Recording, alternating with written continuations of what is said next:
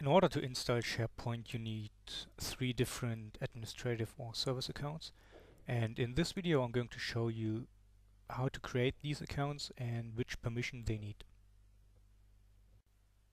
The video is part of a series of 6 videos showing you the installation of SharePoint 2013.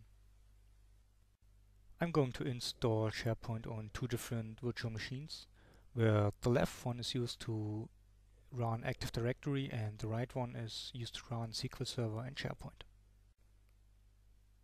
The first account we need is the SharePoint Setup Administrator, and this account is used to install SharePoint. Inside a development environment, I also use this account to manage Windows Server and to install and manage SQL Server. The second account, the SQL Server service account, is used to run the database. The third account, the SharePoint Farm account, is used for configuration and management of the SharePoint Farm. For the first account, we need to assign permission manually, while for the second and third account, permissions are assigned automatically. Go to Server Manager, Tools, and select Active Directory Users and Computers.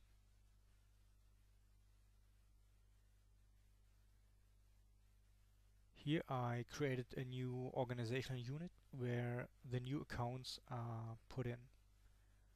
Click to create a new user and enter the first name, the last name, as well as the user login name. And as you can see on the next screen, you need to enter a password.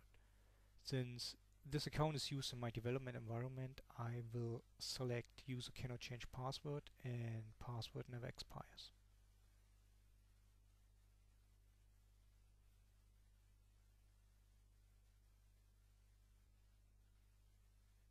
Please do the same for the 2 remaining accounts, which are the SQL Server service account and the SharePoint Farm account.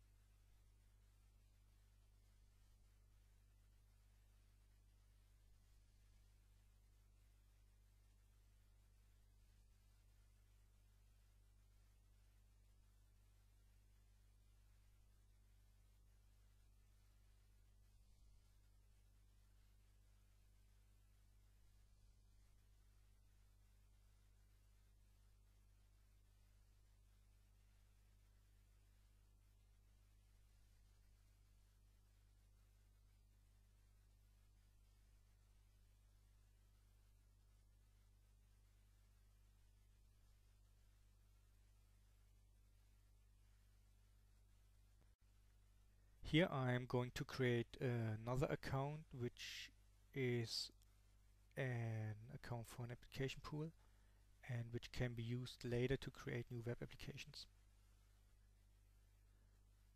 I will do the exact same things like before, and since this is a development environment, I'm going to click user cannot change password and password never expires.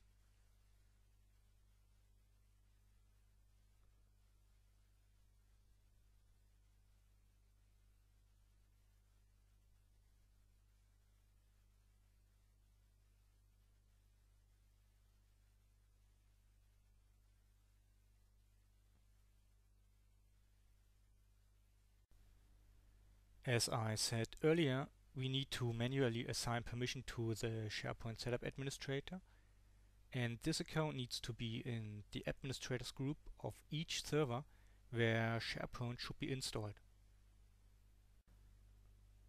Open Server Manager and click Tools and Computer Management to check if the SharePoint Setup Administrator has been added to the local administrators group.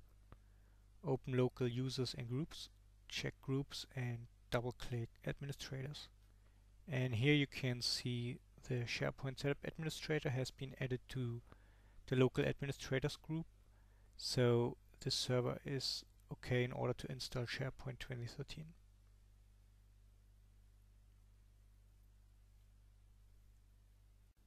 Additionally, this account needs DB creator and security admin roles in SQL Server.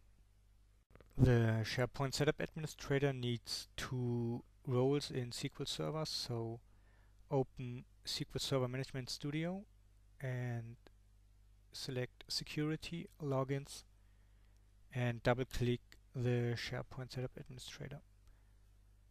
A new dialog opens and check server roles, and here this account needs DB creator and the security admin role. In case you might ask, this admin role is assigned because this account is used in my development environment, and there I use one account for the installation of SharePoint, management of Windows Server, and management of SQL Server.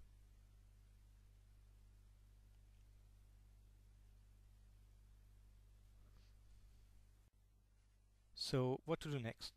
You can have a look at one of the other videos about software and hardware requirements, Active Directory, SQL Server, Windows Server, or SharePoint 2013.